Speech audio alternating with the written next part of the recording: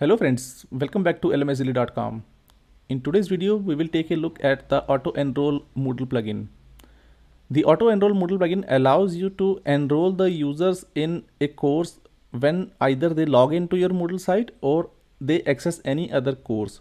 So this plugin, when enabled for a specific course, allows the users to enroll in that course when they are either logging into the Moodle site or when they access any other course on your Moodle site. So they will get access to this specific course also.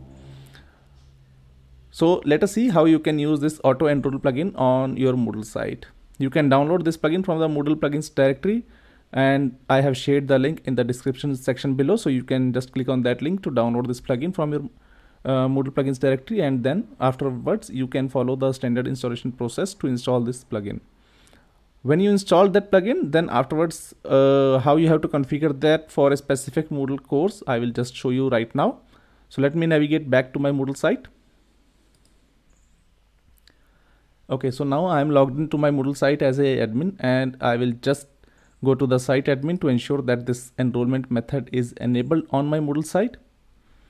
For that, you have to go to the site admin and then go to the plugins and then scroll down to the enrollment and then click on manage enroll plugins here.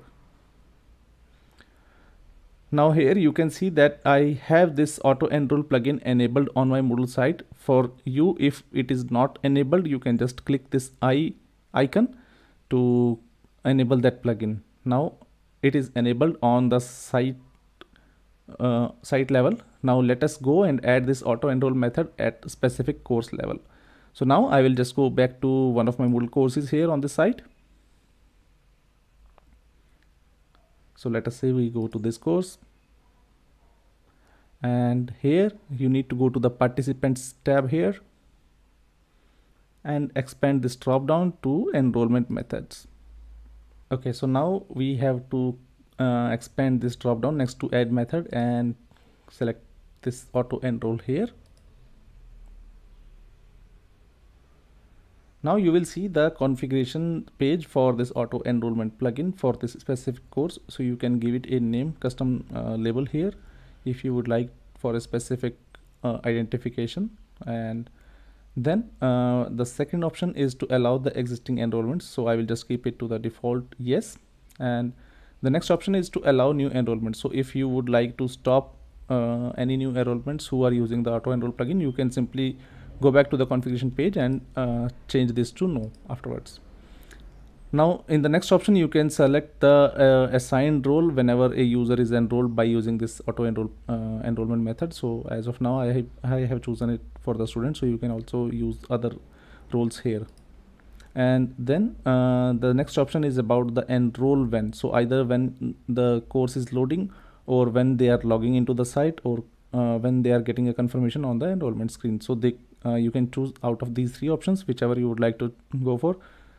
For this example, I will just keep this to loading the course. The next option is if you would like always enroll, or the next option is for enable self and enroll. So if you would like the users to automatically enroll on themselves, you can choose this to yes. In the next field, you can define the enrollment duration for this enrollment method. Let me say that if a user is using this enrollment method, so he will get access to my course for 365 days. And then in the next field, you can enable the notification time period, notification for the enrollment expires. So you can choose it here, and then you can have a notification threshold here. If you would choose something here, then you will get this field enabled, but for this demo, I will just keep it to no. You can also choose the start date and end date for this enrollment method. And then if you would like to enroll someone who is not active in your Moodle course, then you can choose it here. So let me say that if someone is not active after 90 days of enrollment, then he will be automatically unenrolled from this course. And in the next field, you can choose the welcome message which needs to be sent to the course members who are using this enrollment method.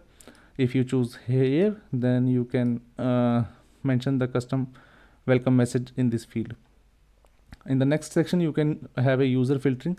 So you can also filter out some users based on some restrictions. So by clicking this add restriction button, you can either have a grouping or a user profile or a combination of restriction set to restrict some specific users.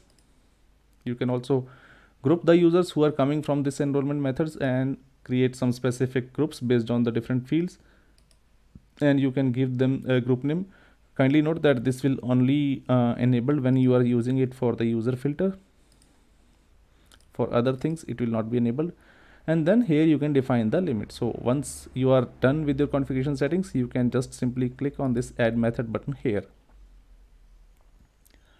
Now you can see that this auto enroll method is enabled for this Moodle course, and whenever a person who is logging into Moodle site, he will get automatic access to this specific Moodle course. So this is how you can use this auto enroll Moodle plugin on your Moodle site also.